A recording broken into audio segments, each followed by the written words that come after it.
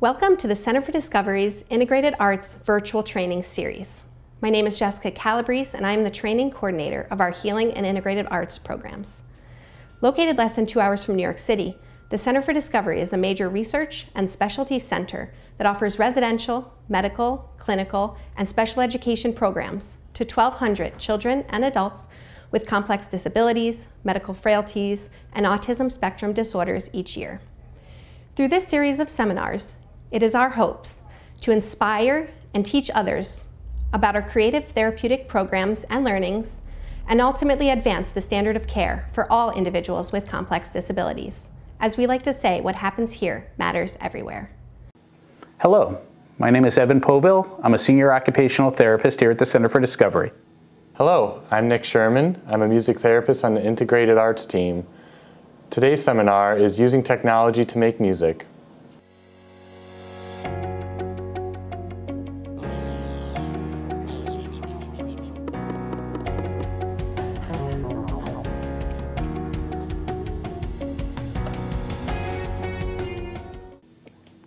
Why we make music.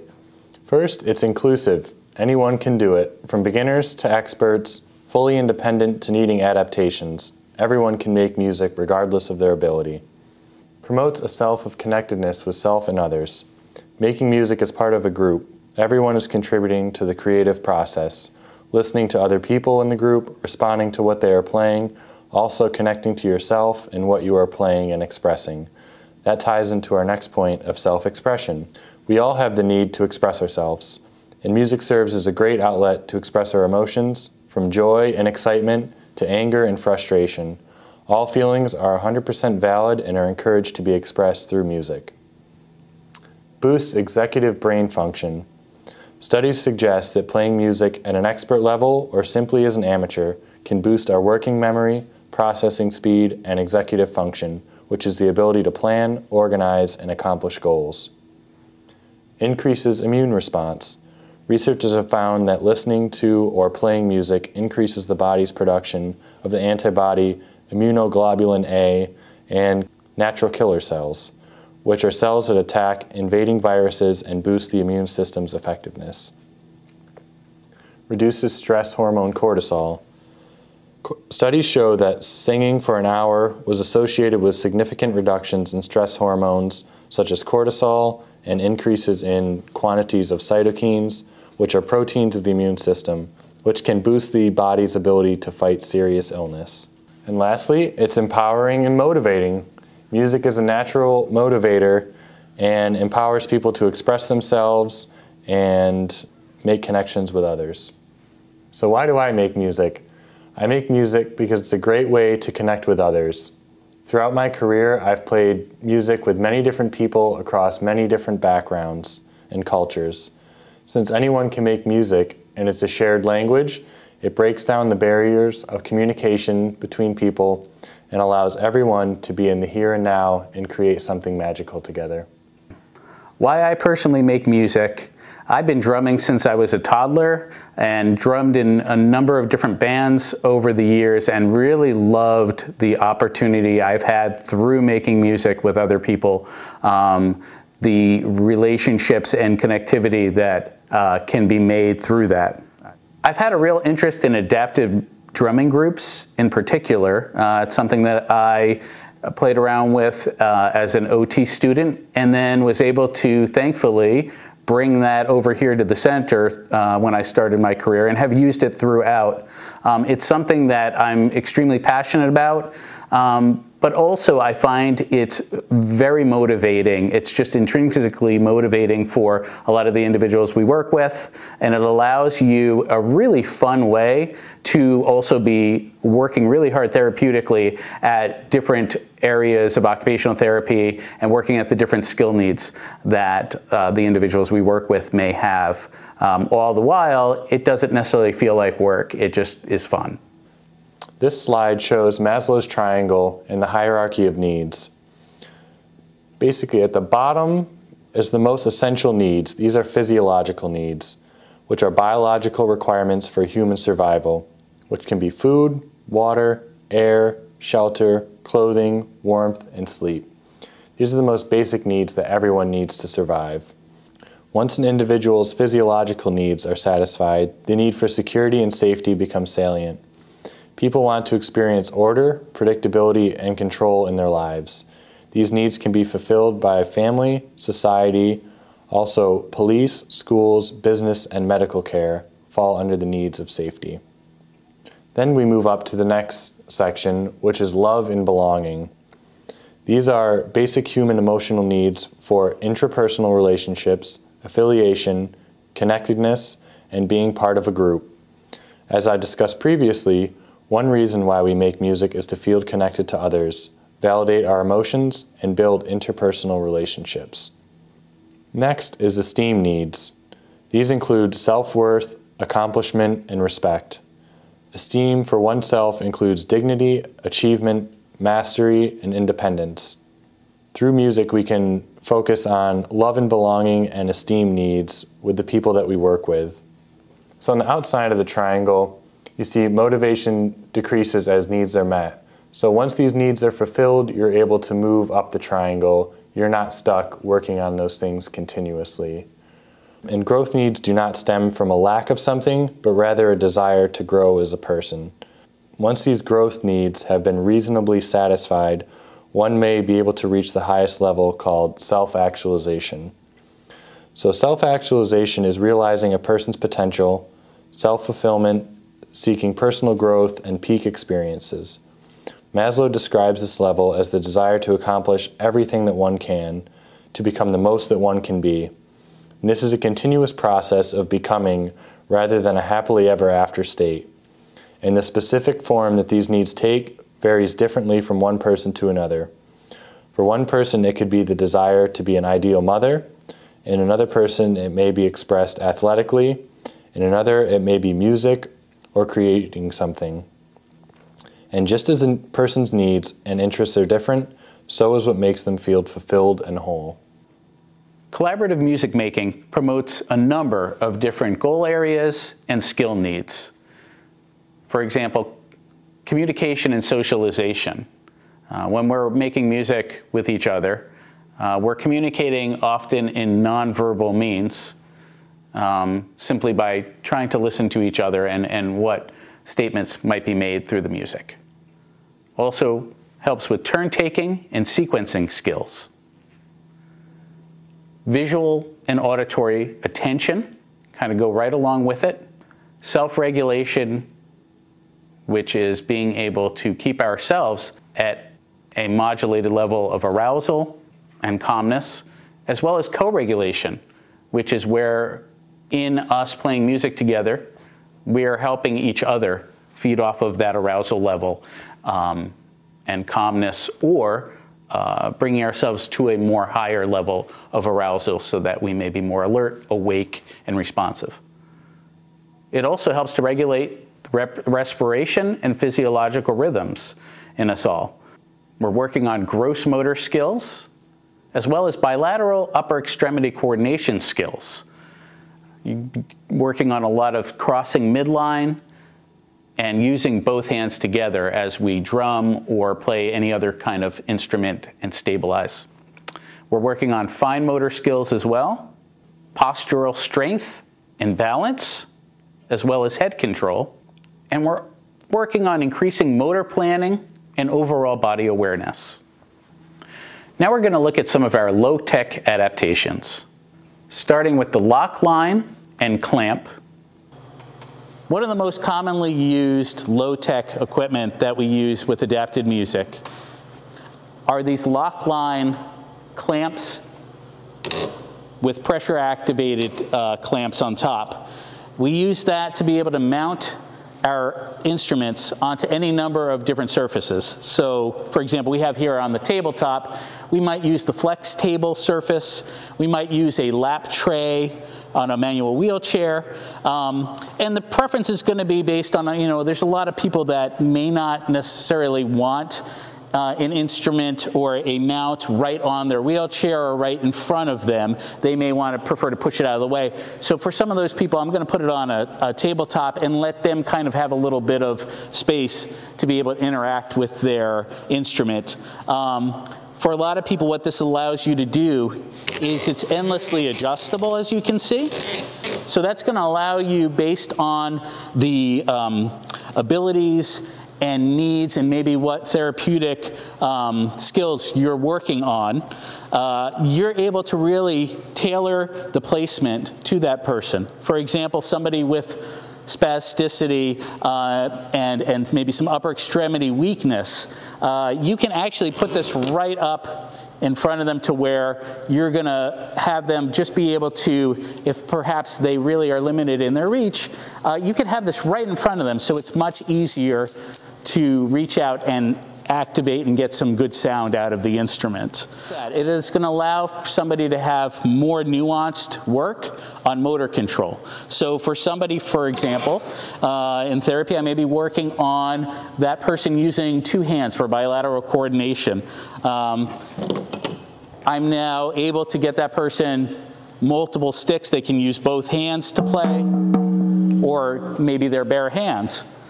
Another thing that does is it gives you a point of control to work on stabilizing and playing with the other hand. So it's not, even though you may look at it as it's actually lessening the challenge, it's increasing the duration of time that you're actually working on these skills, because they're still able to move this closer to them if they'd like, put their hand on to stabilize it while they're playing, and all you're doing is just creating a greater opportunity for success throughout.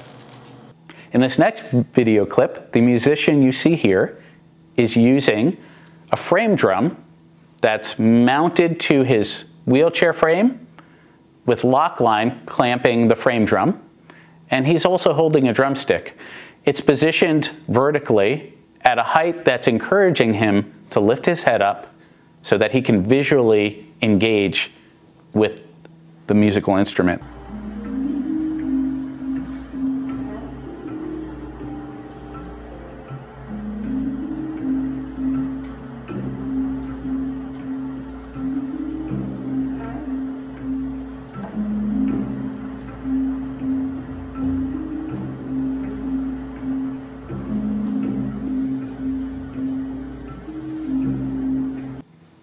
We also have hand straps, built-up handles, adapted grasp drumsticks, the universal arm and clamp, large foam industrial twist ties.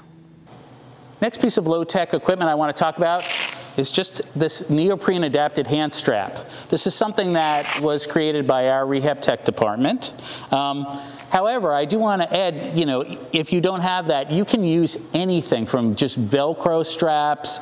I've even, in a pinch, used a towel or like a bandana to do the same thing. And what you're going to do is, for somebody that maybe has some limited grasp abilities, you're going to strap that on.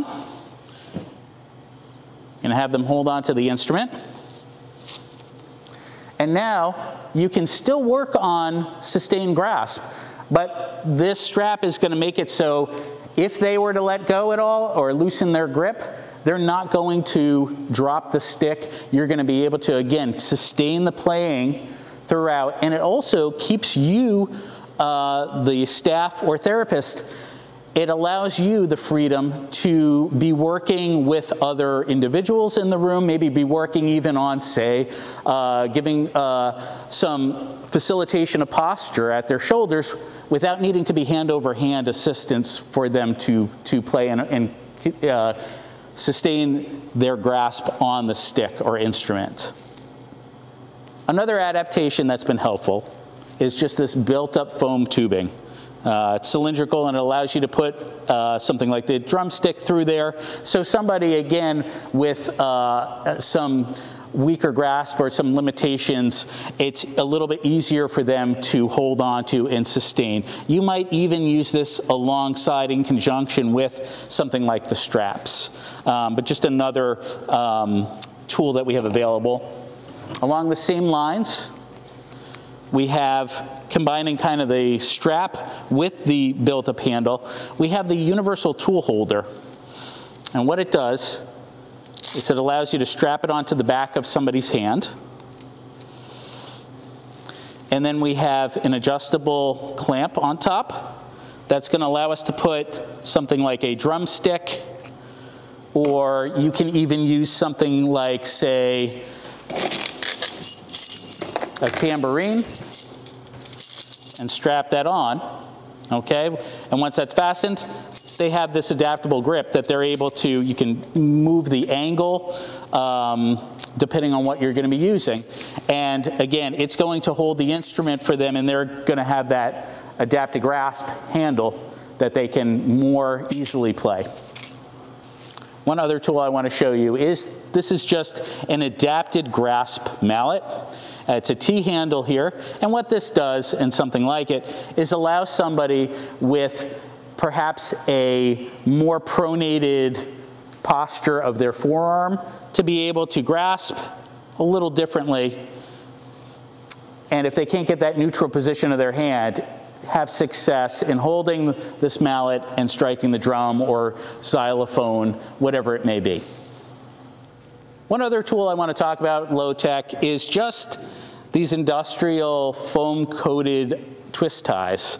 What this does, and where we've been using them kind of off-label, is using them with, a lot of times we are in rooms with a lot of, you may have some medical equipment such as the IV poles, or even just any kind of switch mount. And what you can do is simply twist this around, and you can hook a device such as your tambourine.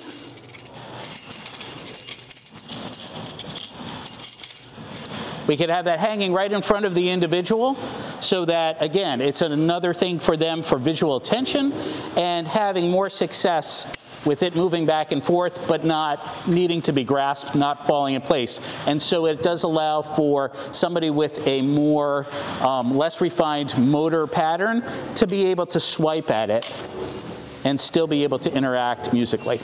Here you will see an example of an industrial foam twist tie being used with a tambourine on an IV pole. It is positioned shoulder height to encourage this musician to reach and play the tambourine. She plays completely independently. You will also see a twist tie being used around an individual's wrist to help play the bass. The bass guitar is ratchet strapped to a tabletop, which can be moved higher or lower and angled towards or away from the participant. Both examples are simple low-tech adaptations to facilitate success and maximize independence.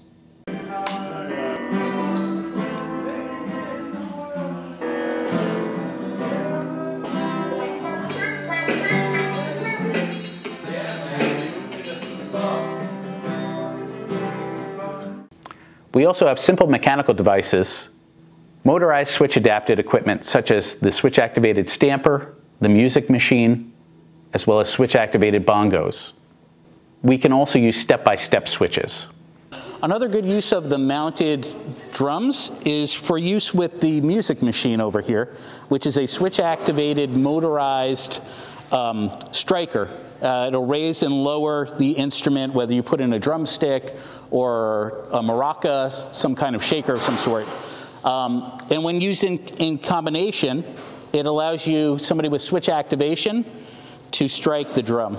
So here we have some switch-adapted bongos.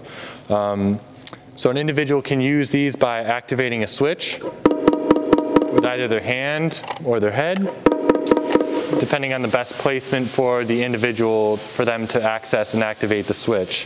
So with the bongos, you also have another port, so you can have two people playing side by side and have collaboration that way, or you can have one individual with several switches and activate each drum separately. Let's talk about some high-tech adaptations. First is iPad accessories and apps. These include GarageBand and Skoog. So here we have a Skoog, which is a MIDI control system, so it's activated, as you see, by touch. And we have that Bluetooth connected to the iPad, which is then directly connected to the speaker. And I like to connect it with an audio cable, so that way there's no delay between the tactile input and the sound that the resident will hear. We're also combining a little high-tech and low-tech simultaneously in this. We have the universal mount arm, which is holding and supporting the Skoog. And the nice thing about using this style of mount is you can position it more easily for the individual to use based on their preferences. And this type of mount is really good because once you lock it in place, it's not going anywhere. So it's not like the lock line and clamps where it can be manipulated and moved once it's in place. This stays right here and it will not move. So the great thing about the Skoog is this is your interface when you open the application. So there's all your different settings and features here on the top that you can go through. You can change the instrument by hitting the little guitar icon and then tapping, you know, what you would like. Then you have your settings. You can adjust the sensitivity, which is important, and the threshold, and then the response. Another really cool feature in this is you can actually have the individual play along with songs from either your iTunes or your Spotify right from this menu. It will also adjust the keys. So with the Skoog, you can also use the onboard application that's in most iPads called GarageBand. So this is GarageBand. Now we can use the Skoog to control individual instruments in GarageBand. We can change through the many different instruments by using the instrument icon and then select, you know, a variety of different instruments through here. And it's important to note, once you're in GarageBand, we have to go back to Skoog, go to MIDI, and turn audio on-off to the off cycle. Because if you don't, you'll have this application Skoog working with GarageBand, but they'll be clashing because you have this audio on. So we'll turn that off, go back to GarageBand, and now, if Evan, you wouldn't mind, we'll have single notes come through. This next video clip shows a musician using, again, the iPad mounted with GarageBand app open, and he's playing a guitar. What I really like to show in this clip is the fact that it's really important to be patient when you're working with individuals and allow them to express themselves when they want to and when they feel the need, as you'll see here in this clip. He wasn't ready immediately upon cueing.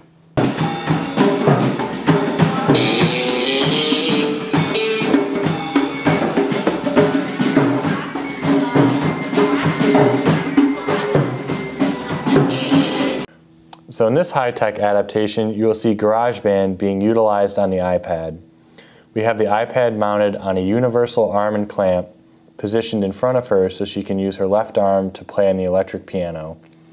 You can also use the Skoog in a similar setup as desired.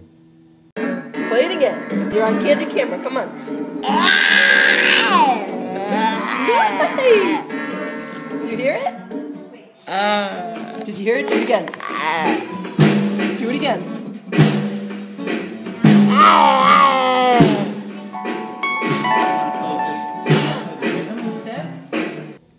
Next, we have the AMI, Google Creatability, Switch Ensemble, Quintet, Sound Moves Music Bands, and Makey Makey. Another great high-tech device that we've been using is the Quintet. What this is a self-contained switch-activated music machine, and it allows you to pick from 5 different inputs. We have different music that has been programmed in. In this case, we've got some drums and percussion sounds. Input number 1 is a drum set. Plug our interface into there.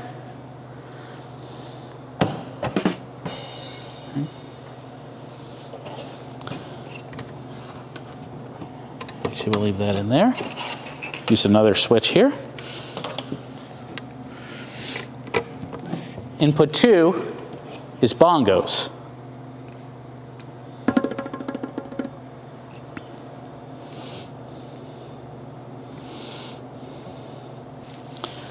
Number 3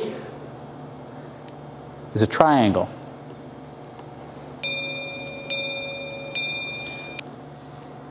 And now what you can do is have multiple people with switches sequencing themselves together and blending into the musical soundscape.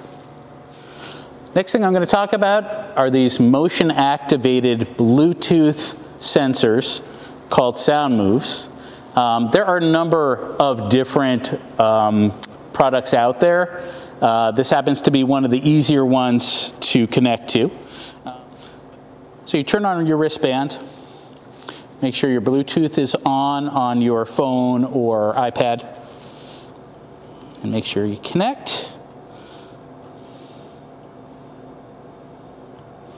Okay, now what you're going to do is you're going to select on your screen, there's a number of different sounds from different piano tones, drums, and what I actually enjoy a lot is these music samples.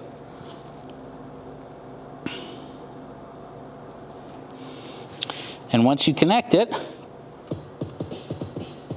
okay, so any movement is going to trigger the sound. Places that this is really good for is not only does it encourage active movement, which is great for exercising, encouraging gait training, walking, but it's also a really neat thing that we found is putting this on either the person or even an object, such as like, say, a broomstick, and encouraging, making more motivating an activity that may also be a little less preferential, say laundry folding. You go ahead and hook this onto the laundry board, and as they fold, they're getting some musical feedback that's going to encourage it. It's going to be motivating as well. In this next video clip, the musician shown here is demonstrating the use of the AUMI, or Adapted Use Musical Instruments program, on the laptop. It's using the webcam there to take video of him, in which case we have superimposed the keyboard that's at the bottom of the screen into a very small grid so that his hand movements are actually activating each key, and we've selected some interesting percussion sounds of which he's playing a blues scale to.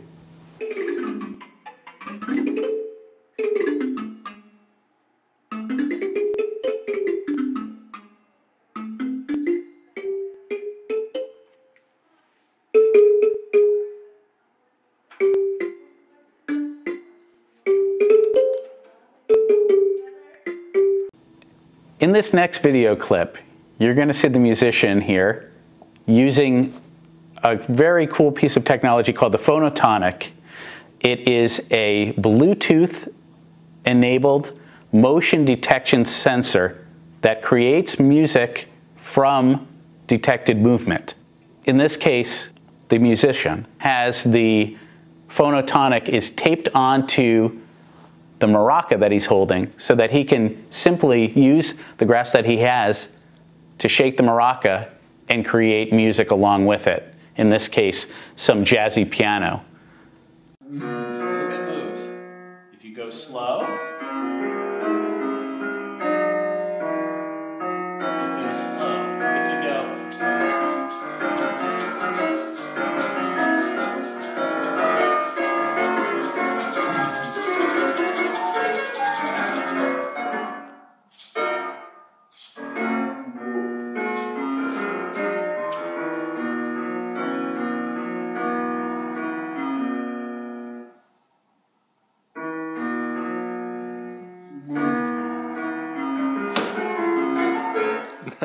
Nice, Sam. Right. Another high-tech equipment that I'm going to talk about is the use of a laptop or a desktop computer and some USB switch interfaces.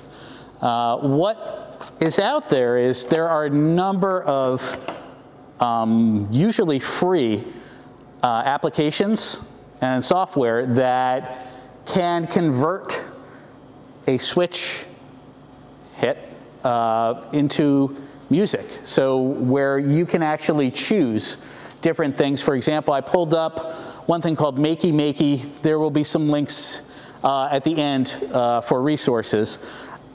This one, for example, has different musical samples that you can map out to different keystrokes and then correspond to your switch hits through this interface.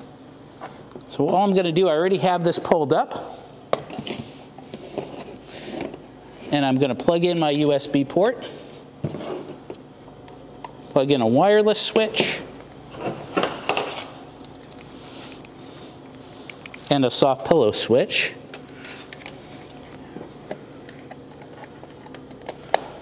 Okay. All right. If I hit the switch,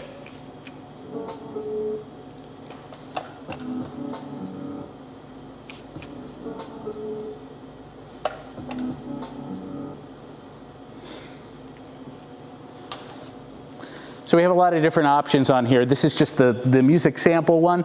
There's also a virtual piano, a variety of other virtual instruments, and really fun, high quality sounds that I think really level the playing field in that you can have people with all different abilities playing together and they're gonna sound really good. In summary, when facilitating a music experience, one of the best things about music is that it is accessible to all. Anyone can facilitate a music activity, even someone that feels they have no music skills. Through the internet, we have virtually unlimited resources that can be utilized in many different ways. One way that you can facilitate is by putting on a drum track or background music via YouTube, Spotify, or any other way you listen to music. And use any of the adaptations that we've mentioned here to set up the individual for success. Sometimes it's really nice to be able to have that music playing in the background. It frees you up to be able to either facilitate or join in with them. As mentioned earlier when we were discussing Maslow's triangle, two basic needs are love and belonging and esteem needs. By playing music with someone else or helping them express themselves through adaptations, we're ultimately providing them with a greater sense of independence, achievement, and that in turn increases self-worth. Through this, there's a development of an interpersonal relationship with that individual, as well as a sense of connectedness in the individual or group experiences. A few short tips in conclusion: keep it simple. Make sure you take the time to set up beforehand. Remember to be patient. Sometimes the musical experience takes time. It may not be on the same timetable that your individual that you're working with is. And adapt these things for your own activities. And here's a slide of available resources we've created for you to use. Thank you so much for joining us today, and I really hope you enjoyed our seminar on using technology to make music.